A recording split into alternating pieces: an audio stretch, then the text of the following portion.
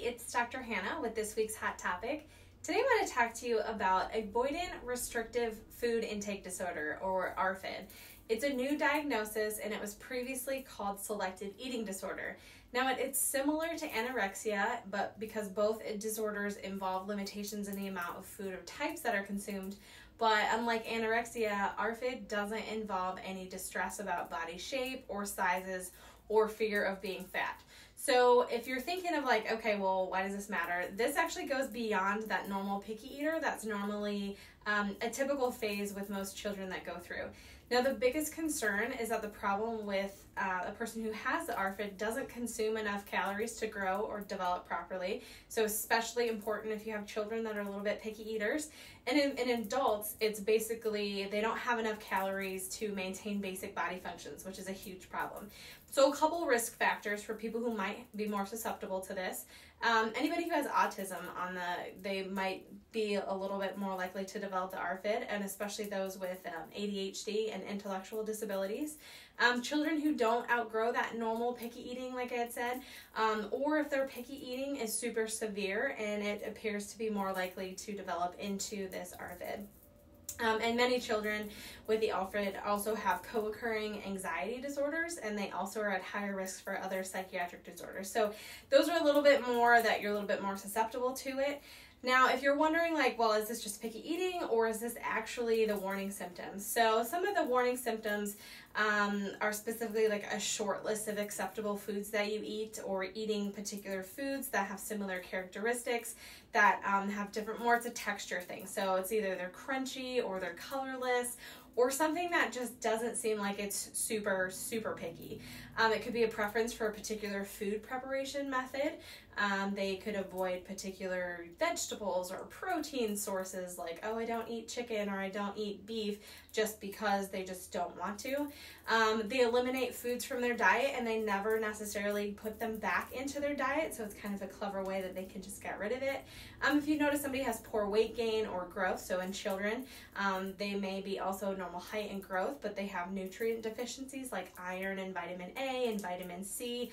That's typically a red flag there.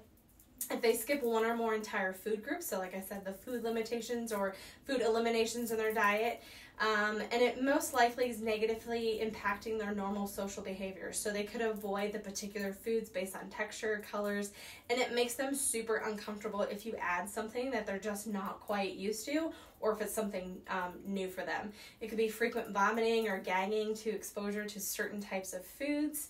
And because both anorexia and the ARFID have the inability to meet nutritional needs, both disorders have a similar psychological or a physical sign and medical consequences. So some of these issues that they could get, if they have them, are more stomach cramps, other non-specific gastrointestinal complaints like constipation, acid reflux, those type of things. In females, you could actually have menstrual irregularities. So you're missing periods, or you're only having a period while you're hormonal, you're on the contraceptives like a birth control pill. It's not considered actual true period. So some of those issues, if it's only coming around because you're on medications. Difficulty concentrating, abnormal lab findings, so you're anemic, or you have a low thyroid, low hormone levels, low potassium, low blood cell counts, you have a really slow resting heart rate. You have a post-puberty female losses of your menstrual period. It could be dizzy or fainting, or dizzy and fainting when you stand up or change positions, feeling cold all the time, sleeping problems, dry skin, dry and brittle nails, fine hair on your body, thinning a hair on your head and it's brittle. You could have muscle weakness. You could have cold or mottled hands and swelling of your hands and feet, poor wound healing, and impaired immune function. So there's quite a bit of significant things that you could have if you have ARFID, and it's something that's very detrimental to your body. So how do you treat the ARFID? So the major thing is, because ARFID is a sensory disorder, as well as an eating disorder, you have to treat it through somatic treatment, and you also have to have some counseling in there. So therapy and treatment are needed to help retrain the body, because you actually have to retrain the tissues, because the body is starting to become so tolerant, and even trying the tiniest bite of something new, it's going to cause the body to kind of freak out because it's not used to it. So ARFID is not something that you want to be like, oh, they're just a picky eater and it's just kind of what you're used to. It actually can be a super serious thing. So a little bit different than my normal hot topics, but I figured this would be something that I could share with. That's something a little different that somebody may not necessarily know that this is an issue.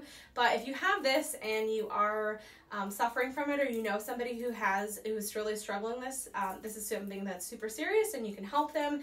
They can get through it, but it's going to take a little bit of time and process. So that's all I have for you guys this week. I will see you guys next time.